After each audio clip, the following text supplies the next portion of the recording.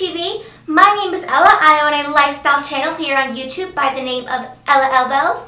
And in today's video on Awesomeness TV, I'm showing you all how to make a DIY Lush Ocean Salt body and face scrub. This scrub is seriously amazing. It is one of Lush's best sellers, but it goes for like $30-some, which is kind of expensive. So I figured I'd show you all how to make this at home for super cheap and a lot of the ingredients you probably already have in your house. The only difference I could find between mine and Lush's is that the coloring is a bit different since we are using real avocado. It's more green instead of white. But other than that, it smells the same and it has the exact same effect, so it's pretty much the same thing. But anyway, I hope you guys enjoyed this video and yeah, let's get started.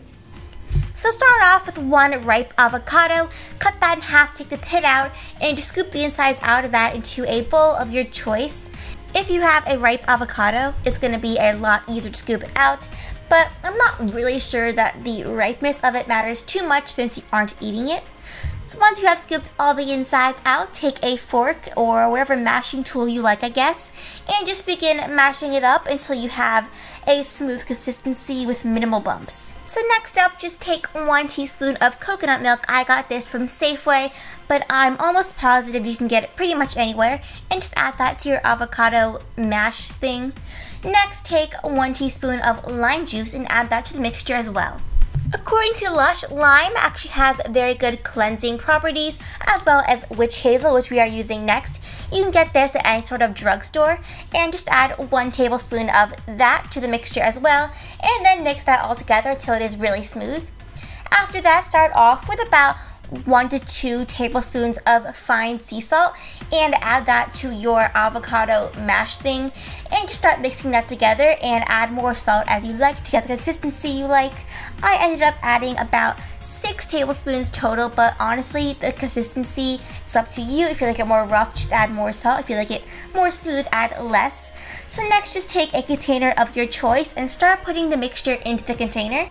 And once you have done that, now it's time to make the blue salt that goes on top of it. So just take some coarse sea salt and put a little bit of that in a bowl, and then take some blue food coloring and put about 1 to 2 drops of that in there, and just mix it with a fork until the color of the dye has gone onto the salt and the salt is a pretty blue color. This part is optional, but Lush has this on theirs, so I thought I'd add it to mine as well. So just put that on top of your scrub and that is it.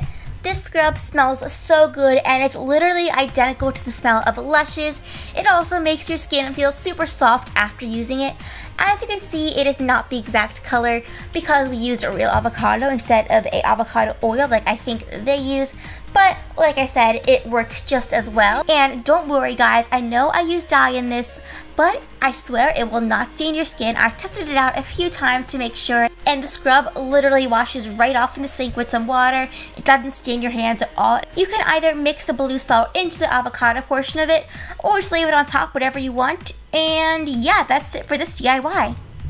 So that is how you make your very own Lush body scrub. Hope you all enjoyed this video. Make sure you give it a thumbs up. Subscribe to Awesomeness TV and my channel, which will be linked down below. And hopefully I will see you guys again soon on this channel. Bye!